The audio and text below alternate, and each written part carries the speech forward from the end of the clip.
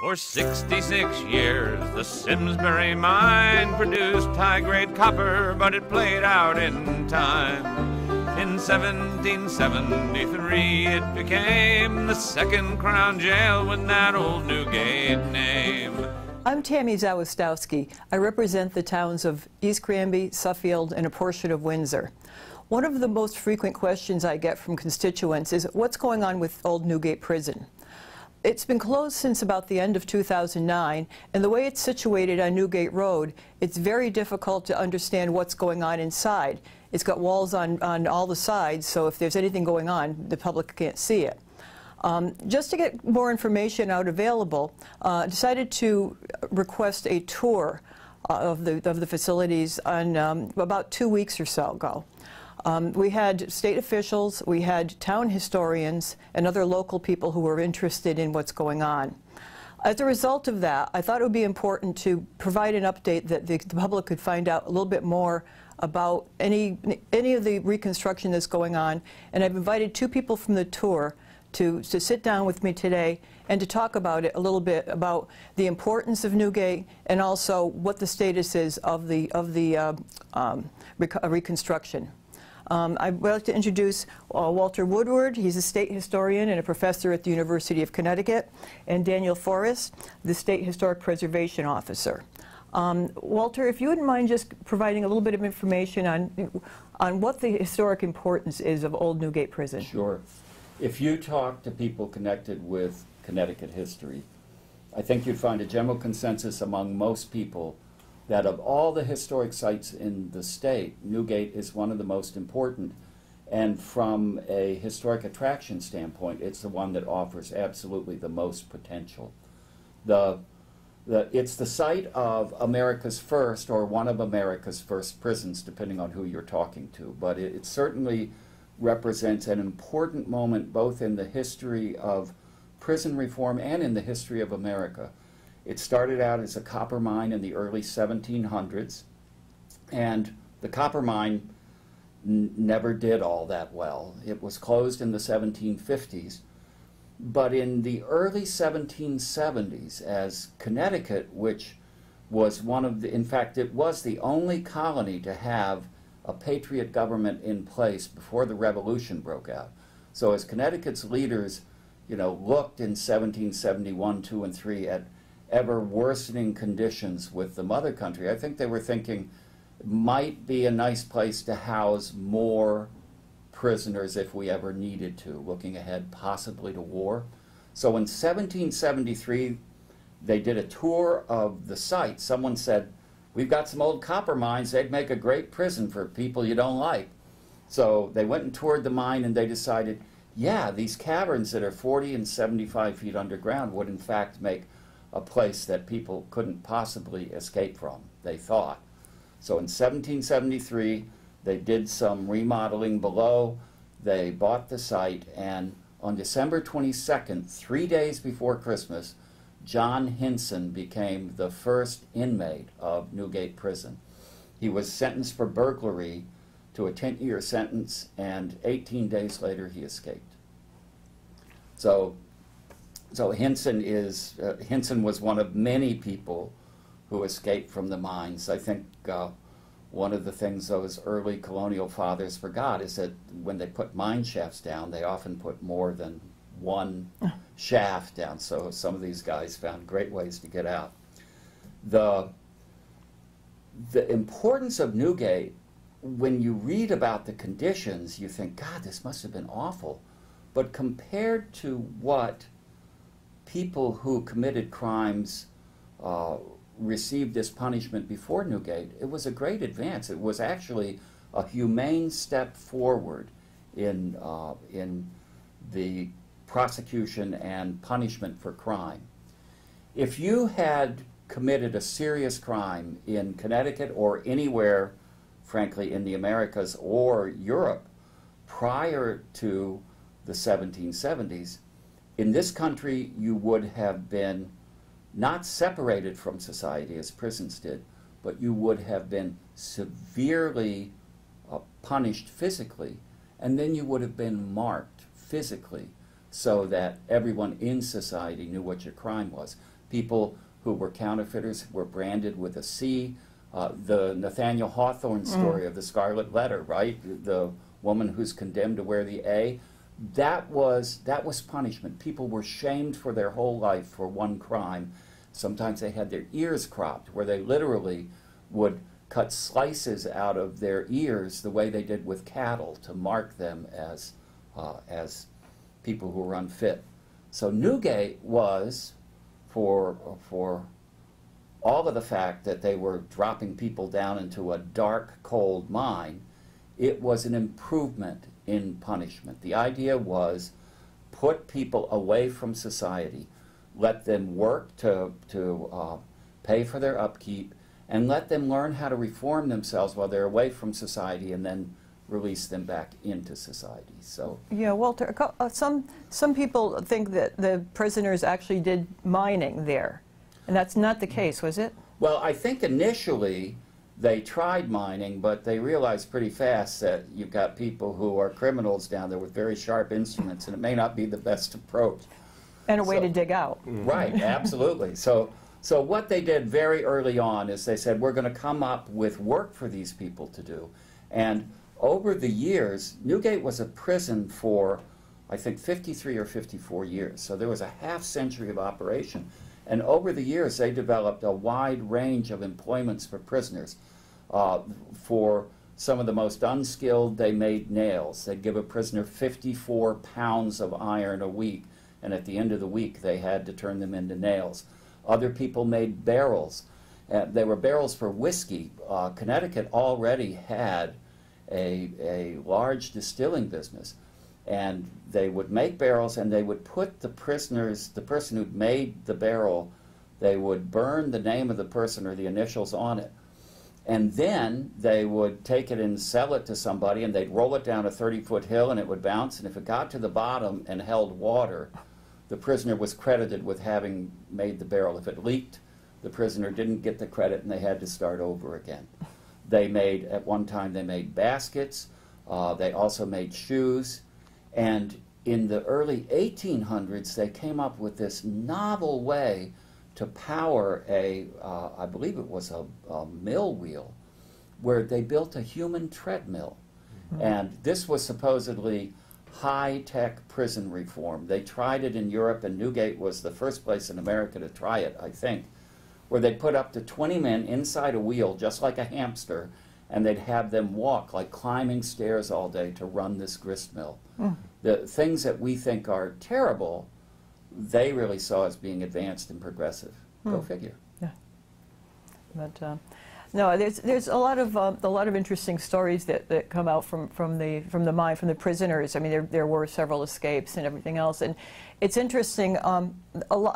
Part of almost a rite of passage growing up in Connecticut was to take a trip as a child to Old Newgate Prison and wander around the mines and everything. And the people who were, the docents, had these great stories, so we're hoping that once it gets open again, we'll be able to enjoy some of those stories as well. Well, one of the things that's underway that Dan will talk about is the new lighting they've already put in there in preparation for the reopening. And it's a great, kind of spooky, wonderful place to go. The site is, in some places it's Byron-esque, in some places it's scary, in other places it's truly historic.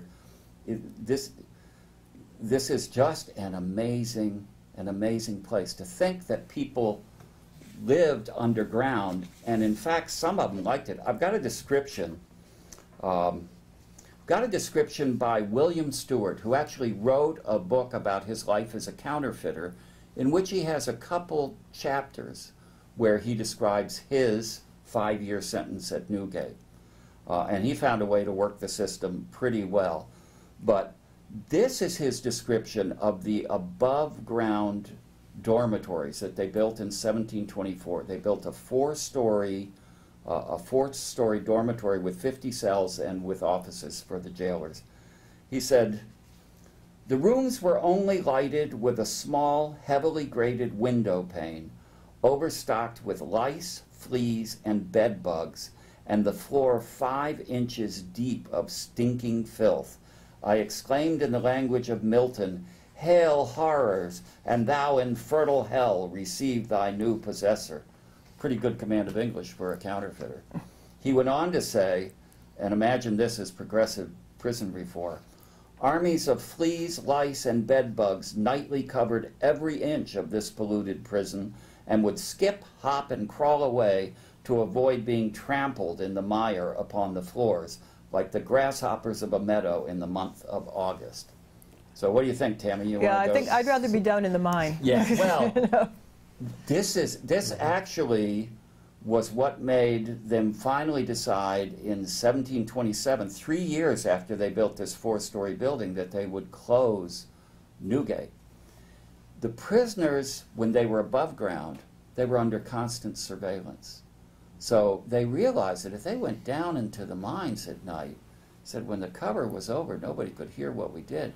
And they'd save up wax and they'd take it down with them. They'd light the candles. They'd get out the fiddles. They'd smuggle in liquor. They danced. They partied.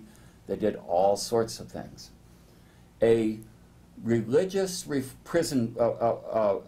evangelistic prison reformer in the 1820s touring America visited Old Newgate, went underground, and was appalled. Not because of the conditions, but because the possibilities of what those prisoners might do at night down there.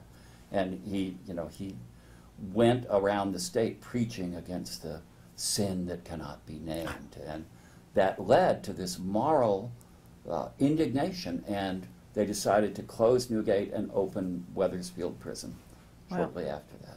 On that note, since it was closed then, it's still closed now. Dan, if you would talk a little bit about what's going on at the prison today and when we can expect it to open back up to the public. We have a whole group of kids that's never been there. Sure. And thank you very much for the opportunity to come here to talk about And the thank you for progress that being we're here, making. yes. So the State Historic Preservation at DECD has been working to reopen Newgate since it closed in 2009. We had a number of important systems upgrades that we needed to do. In particular, in 2009, it became apparent that the electrical system and the existing lighting system that we had installed in the mines was at the end of its use life. And that electrical and lighting system was never really actually designed to be in the constant moisture of the mine itself. And so things had corroded, and we had lots of shorts in the electrical system that became a safety issue.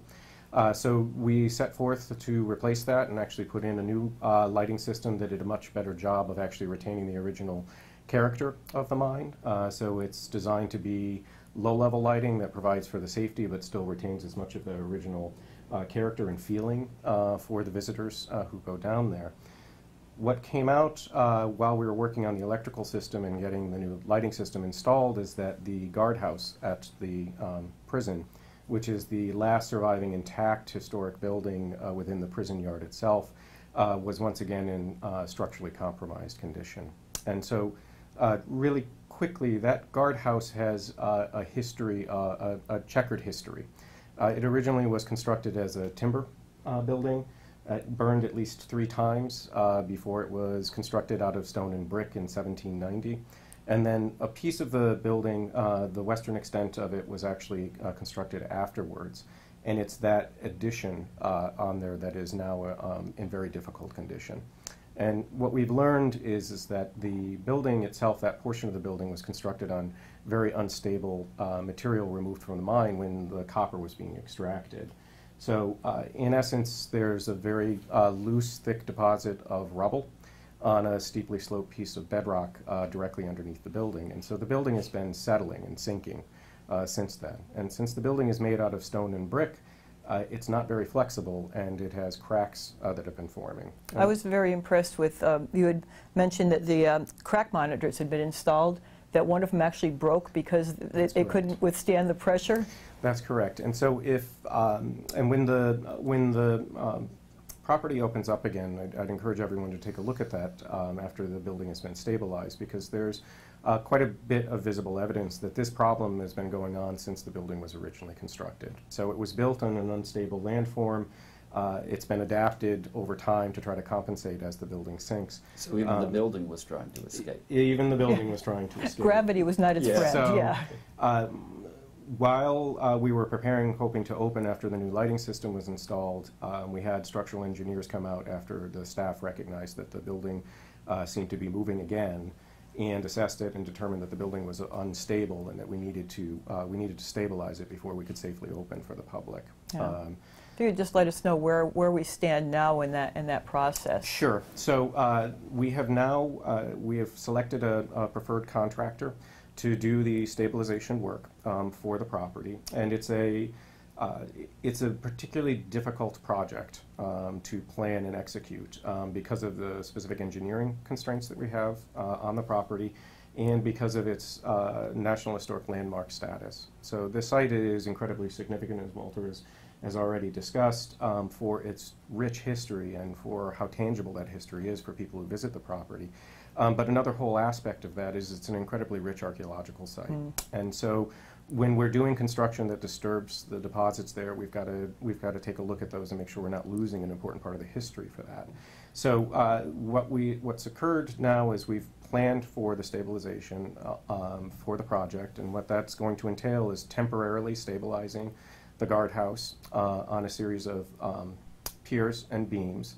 The whole superstructure will be supported temporarily while the entire foundation, new foundation, is poured, and the original stonework is reconstructed on top of that in order to permanently attach the building to the underlying bedrock. So there'll be pilings installed that go all the way down to the bedrock below the building that will attach to the new foundation system.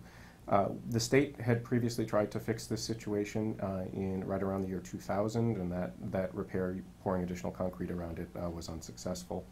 Where we are now is our contractor has, as of Monday, submitted all of the required certifications for their insurance coverage, which is one of the requirements that we have in order to get them under contract and to start the construction. That's under review, and then we just need to get our contract signed. Everybody is prepared to move as quickly as possible once that contract is signed in order to get the work started. So we're very anxious. Our goal is to actually at least have a limited opening this fall. We'd like to have a soft opening to invite the public back in to see the property, see the progress that we've made, and talk about the future of the museum and our plans to do more aggressive programming. That sounds good. It sounds like you're on track from what you described during the day of the tour. I'm glad to see that the paperwork is caught up with it. That's right, and so we're very happy to see this actually start, and nobody's going to be more excited to see those machines rolling than the staff who've been out there all along. Absolutely. What are the plans? People also ask about the Viet's Tavern, which is across the street from there. Sure. This is not part of this particular project, but what are the future plans for it? Sure. So around 2007, the state did a lot of structural repairs on the interior of Viet's Tavern, things that are not immediately visible from the exterior. That was necessary because that building was also deflecting and moving quite significantly. So as soon as we get the work started on the stabilization for the guardhouse within the prison yard, we're also going forward with the minor carpentry repairs and particularly the painting of East Tavern. Right now, the condition is very poor from the exterior, and that's something that we need to address. The goal in the long term is to try to come out with a plan with additional community input for how to stitch Viet's Tavern back into the old Newgate visitors' experience in a much more comprehensive way. So we've got lots of ideas that have been brought forward to us by members of the public and other parties who are involved. Those range everywhere from reopening it as a tavern to using it as another interpretive center. Viet's Tavern is an absolute gem of an 18th century building. It's a spectacular building, and we're very much looking forward to, again, opening that property as well. And it's a lot bigger than it looks from the road, too. It's been expanded repeatedly throughout the history, and it's so closely associated with the prison operations and even the mining at Old Newgate. It's a spectacular piece. We're very lucky to have it as part of the property. Yeah, I'm also very pleased that you're getting public input on it. We are, and in fact, I think when we're engaged in the planning for the long term for how to move forward with Old Newgate as a public asset and as a real asset to the community, we really want to provide opportunities for public meetings and take in additional input so that we make the best choices on those decisions. This really could be a centerpiece of of a lot of area. We have so many historic assets in our immediate area. Yeah. This could be really a centerpiece that could draw tourism to the area. It is, and you know, I can say just from my own personal experience, I remember very clearly the first time my parents brought me to that property. I was small enough that I could walk through all of the mine shafts upright without stooping, and it made an enormous impression on me. And I think a big part of the Newgate experience is actually being in those mines, because it is so evocative. And as Walter has said, it's Byron-esque in parts, the ruins there. It's a challenge in terms of administering that and preserving it, but it is such a compelling user experience, visitor experience, that we're very anxious to get it opened again. And you know, one of the strengths that Newgate has, that is, as state historian, I see many different places around the state, and there are, all over the state, there are people passionately committed to the preservation of their historic sites and their important local historical places. But there's a kind of critical mass at Newgate that you don't see in a lot of places. It's as if the community understands just how important this site is, and people are still passionately committed to its preservation, that's the greatest strength a place can have, is people on the ground who will fight for it. Oh, absolutely. There's been an incredible amount of local interest, and and from surrounding communities as well. Yeah. But, has there been any really interesting archaeological finds that have you've come across during some of the initial exploration of the site? Sure. You know, and Walter cued this up actually quite well, perhaps not knowingly. We've done some recent excavations actually that are assisting in planning for the stabilization. Nick Bellantoni, the state archaeologist, and I were working inside the old guardhouse to get a sense for what materials directly underneath the foundation. Part of those excavations, one of the most interesting artifacts we found is a very small handmade die, a single dice, that was very likely made by a prisoner. It's small enough that it was probably hidden away. And I think, as an archaeologist, one of the most intriguing things, and I think one of the most powerful things that archaeology can bring to the old Newgate story, is much more detailed information about what the prisoners were doing. And we know that prisoners are always finding ways to either entertain themselves or keep themselves busy. The archaeology is the best opportunity to sort of flesh out the historical record that we have and really paint a clear picture about what people were experiencing there.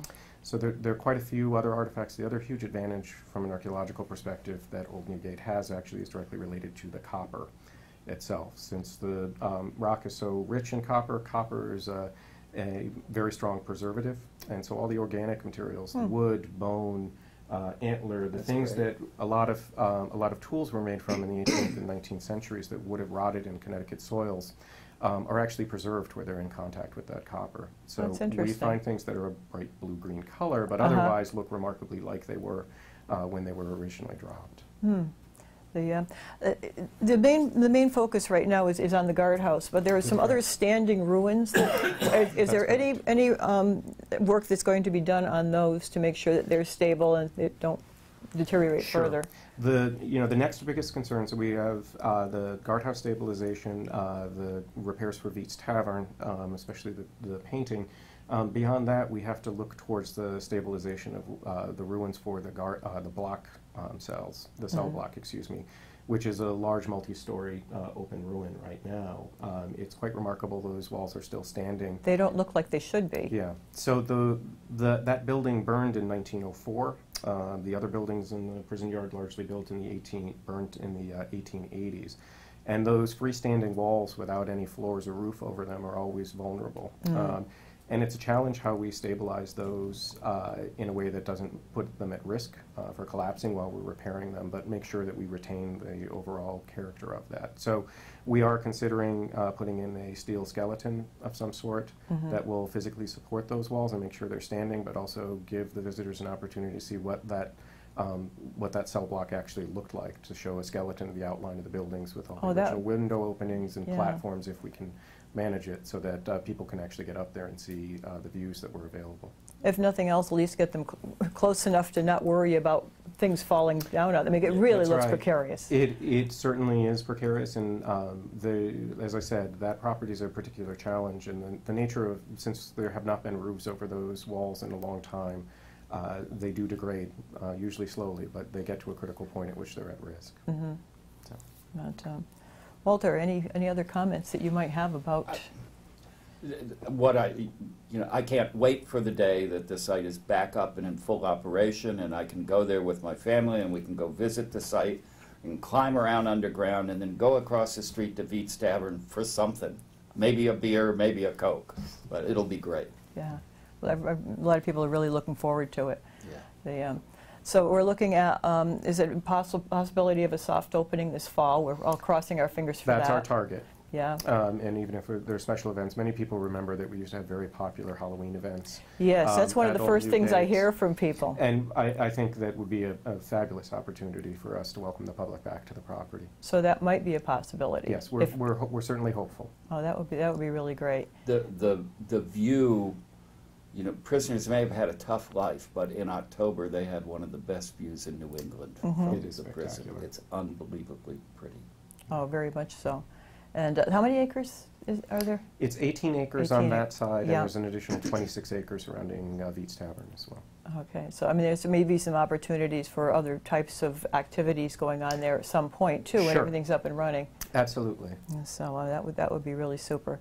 Yeah, I mean, we're all looking forward to with even soft opening, regular opening, get the tour buses back in. Yeah, it's a fabulous attraction. In fact, it's by far our best attended of the 4 historic museums that the agency operates. So it would be great to open the doors and see people start coming back.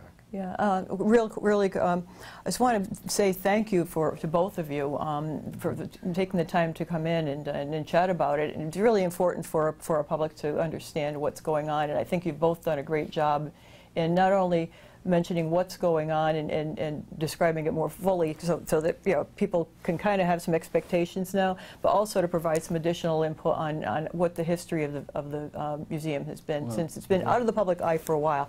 But thank you very much, both of you, for coming in and spending some time. For 66 years, the Simsbury mine produced high-grade copper, but it played out in time.